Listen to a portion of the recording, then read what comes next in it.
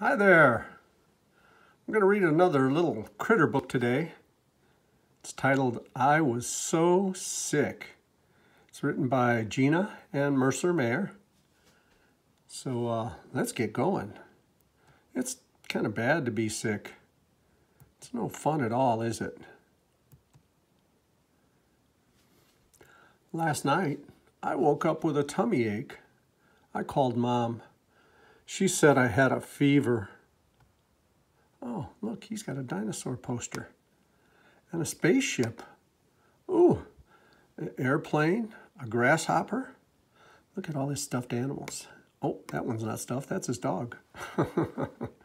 There's his spider on his bike, his goldfish, pencil and some paper, a truck, some jacks and a ball. Ooh, boy, that sure hurts when you step on those. I don't know the kids play with those things anymore, do they? She put a cool washcloth on my head and rubbed my tummy. I was so sick.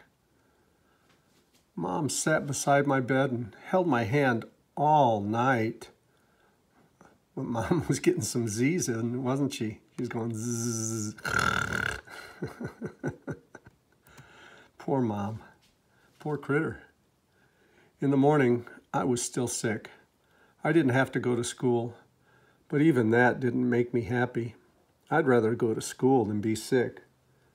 Boy, I know that feeling. I always hated being sick and having to miss work. It's not that I wanted to go to work so bad. It's that I hated being sick. Oh my, poor critter. Mom says we need to go to the doctor to get some medicine for your tummy. I didn't want to go to the doctor, but I wanted to feel better, so I was brave. Office of Dr. Tusco, CMD. Tusco. Look at the door knocker. Do you suppose Dr. Tusco is an elephant critter? Let's find out. There were lots of toys at the doctor's office, but I was so sick, I didn't play with any of them. A pretty nurse took us to a room. I sat on a bed covered with paper. Oh, there's the doctor. He is an elephant critter. Then the doctor came in. He had big ears, but he had a nice smile. By the way, did you know that as people get older, their noses and their ears continue to grow? They don't ever stop growing. That's why real old people, they look like they have such big ears and big noses. I'm starting to get that way. Anyway, he had a nice smile. He asked the nurse to take my temperature. I only had a little fever. He put a stick in my mouth and told me to say, ah. I thought that was weird. Then he listened to my heart. He let me listen. It sounded like a drum. He looked into my ears. He let me look into his ears. Then he pushed on my tummy.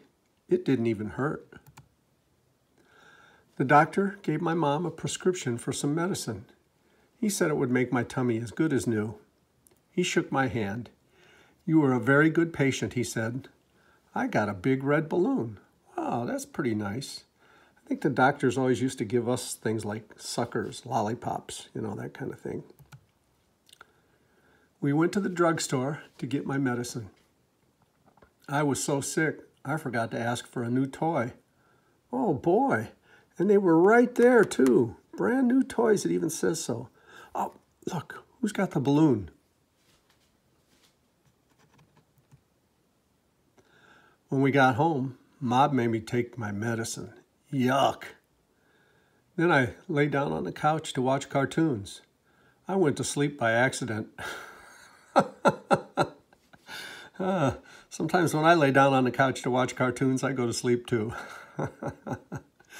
They call my cartoons the news sometimes. When I woke up, I started to cry because I had missed my cartoons. But my tummy felt better. The doctor was so smart.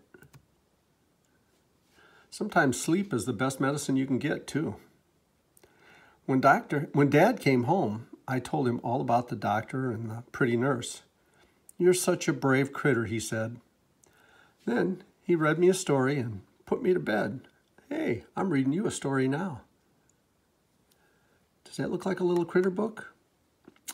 That looks like some of the planets. That looks like Saturn, maybe Jupiter here on the front. Do you know what Saturn and Jupiter are?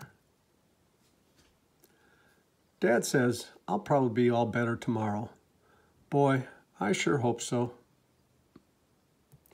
And that's the end. I sure hope you like that one. I always like these little critter books. As our friend Tigger says, ta-ta for now. Hey, I love you guys. Bye-bye.